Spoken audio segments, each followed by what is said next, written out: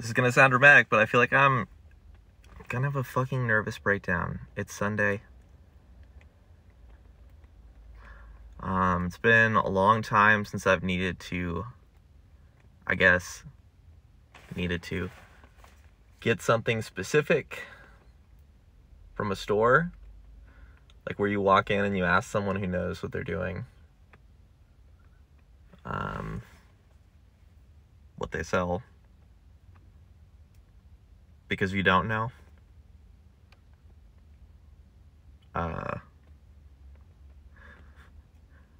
So I have an old computer from the 80s, a compact portable, and I probably don't actually need this thing, but to be honest, so I was looking for, apparently it's called a grounded wrist strap. It's a thing, it looks very alarming in fact, it's one of my favorite things about my hardware electronics time 10 years ago. It looks like you've strapped, like it's a wrist strap, and then it's got a flexible cord that hooks to a ground. And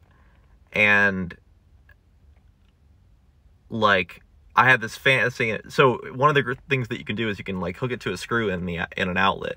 But of course, if you just walk in on that, you see someone strap themselves to a wall outlet. I fantasized that, like, I even tried to set it up so that I would have that on, and have my mom walk in on me, and she didn't even notice or care. But I don't actually need one of those for what I'm gonna do.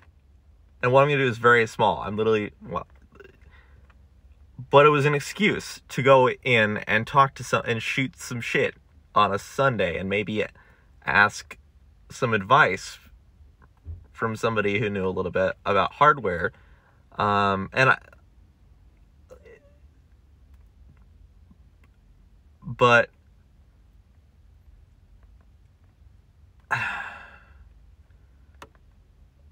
my town is big. It's gotten a lot bigger, but and I know it's Sunday, so I'm just probably being dramatic, but it just feels,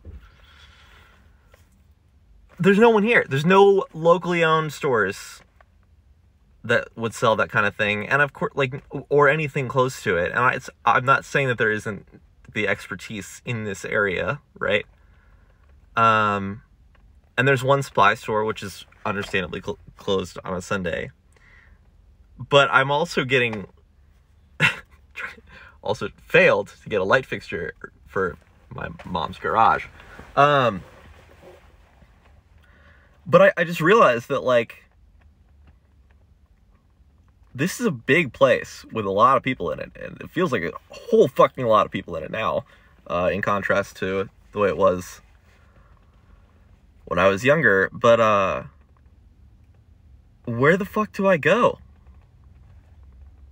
Where the fuck would I go if I actually needed to solve a problem? And you could say, I guess you could say YouTube, but that's the thing is, I know that I don't know anything about hardware electronics. I know enough to know I don't. Which is why, like, I need a person to guide me. I don't need to try to maybe know to cram. Just like, fuck. I don't know. I'm just being dramatic. This is really the result of my sobriety, right? I think nothing's really changed. I've just... But fuck Amazon, man. And I don't say that... Well... Yeah, it's just Sunday, and I'm driving around my hometown for the first time on a Sunday in a long time, and that's what's happening. I went to walk into Best Buy.